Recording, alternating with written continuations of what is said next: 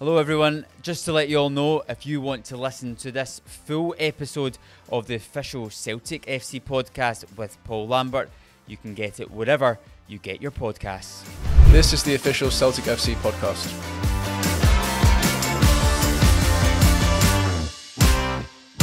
Talk us through that initially, you know, Martin coming in.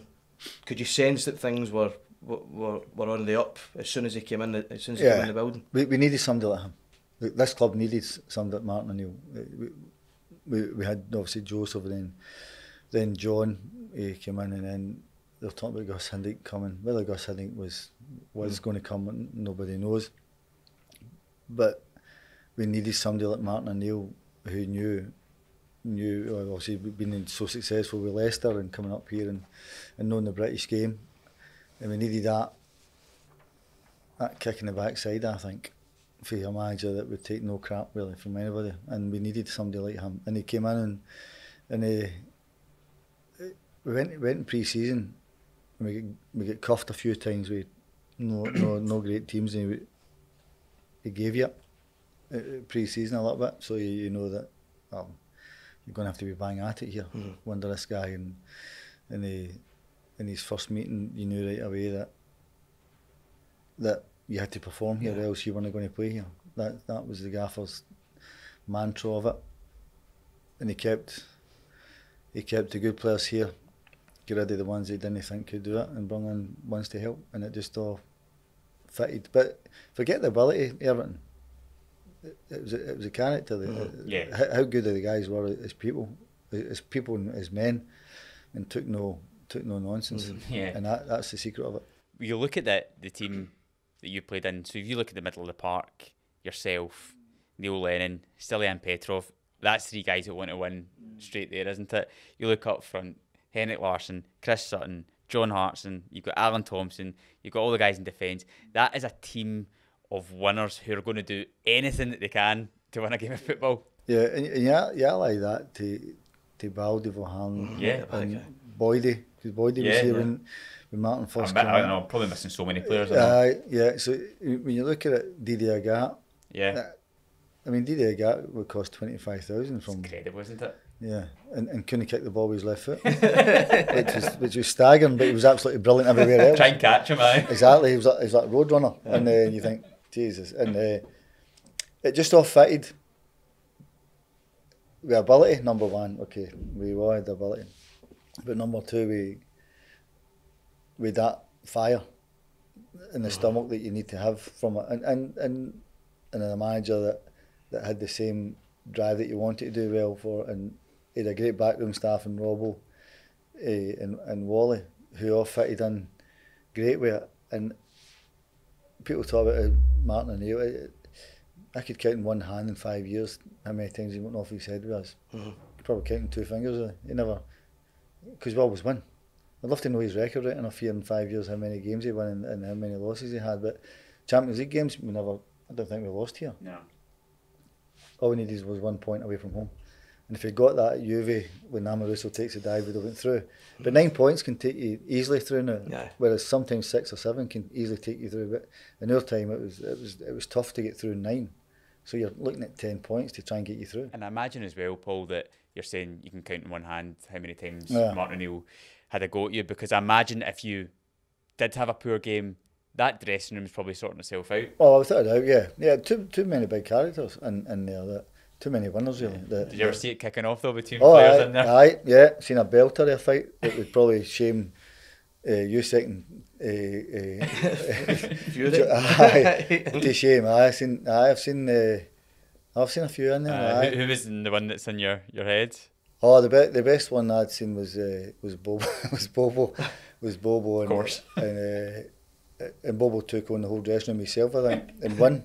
And Bobo had a few of the lads pinned up.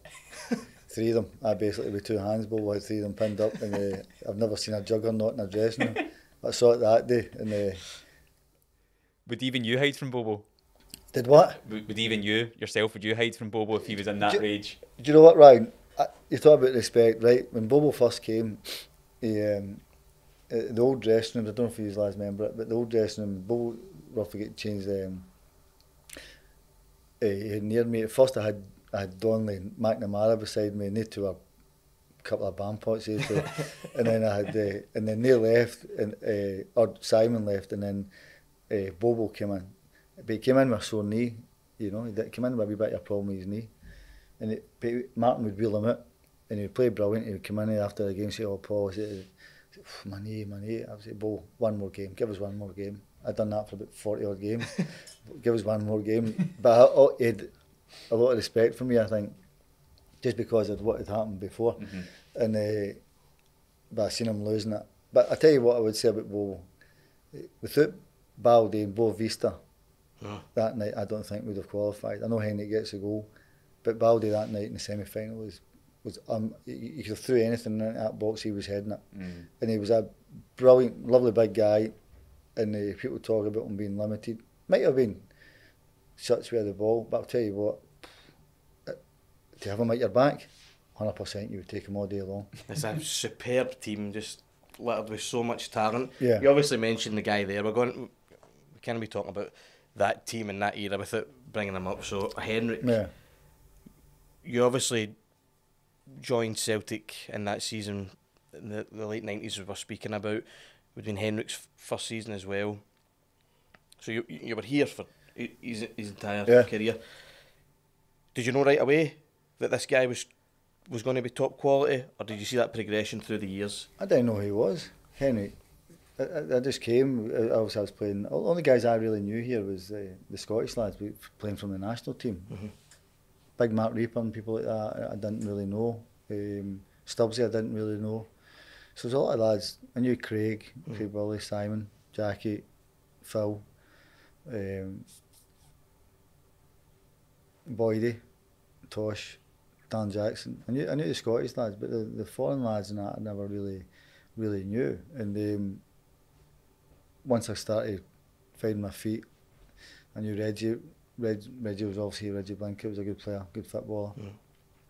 And I knew Henrik little bits, and I kind of didn't understand him on the field. That there was a lot of respect there. And what I did find was, if there was ever a 1-on-1 chance, he would score 9 times out of 10. Yeah. I always thought he would get us a goal. But ironically enough, I thought he'd get better after he broke his leg. Yeah. Because I thought he could jump higher, and I thought he looked stronger. But his movement, people talk about Henrik's goal scoring and all things like that. But I'll go back to it. You ask any that played with him, the work rate outweighed everything for me. You talk about high pressing, all this new word, high pressing. He was doing that. What was it like in training? Exact same. They bring that intensity. We trained the same way we played. So they're your value of it. How did we play? You guys watched us, or you watched us and how we played. And if I said to you, how did the 2000 era play? You'd probably say, steamrolled everything. It was the exact same in training. Yeah.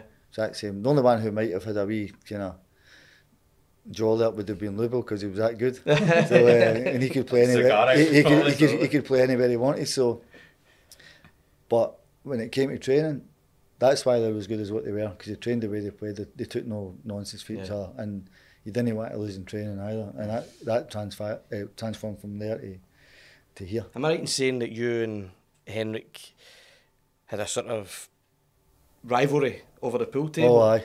Every morning. Oh, terrible. Well, it got to the stage where the language was horrendous, and because whoever lost used to make coffee, and I hated making it. hated that, and so did he. And whoever won, the other one had to go and make coffee. Aye, and wee Angie's room was obviously the laundry, and if Henrik got to the door and I had one, I'd wait till he got to the door, I'd say, "Henrik, one sugar please, will you?" And all you hear was and when he done it, he was shouting to me, "Paul, this one sugar." Yeah. But we became really close, and I was still talking nowadays, and which is lovely, because you tend to find foreign guys go back to their own countries, and you do your own thing and things like that, and get caught up in things, but it's still nice to speak. But you're talking about goal scoring? Nah, listen. Out of this world. Yeah, he done it in Spain, he done it in Manchester, he done it here. he's done it every. That's how you judge somebody going to different countries. They handle different countries. Then. Yeah. Did he make a good coffee? But that's the question. I did sometimes. No, listen. Sometimes they were rotten. I don't know if he done that on purpose. But sometimes you might find something in it. But listen, he could.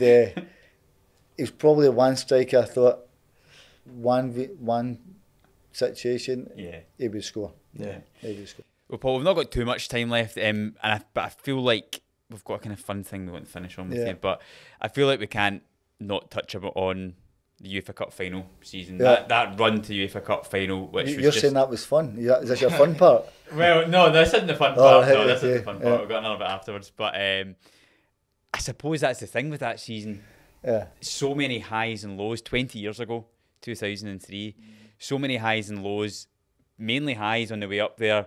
And then just that pain and that agony of the final where you captain Celtic and Seville. Yeah. Is it weird to look back in your memories of that season, because you must have so many great ones, but also it accumulates in that defeat? Do you know, it's funny, Ryan, I've never watched the Champions League final in full, and I've never watched the UEFA Cup final at all, I don't think, because we lost it. And it's the biggest regret I've got in football is no winning that, because would that era, would that team have been classified as probably as close to the Lions? Probably, yeah, because it's won a European title.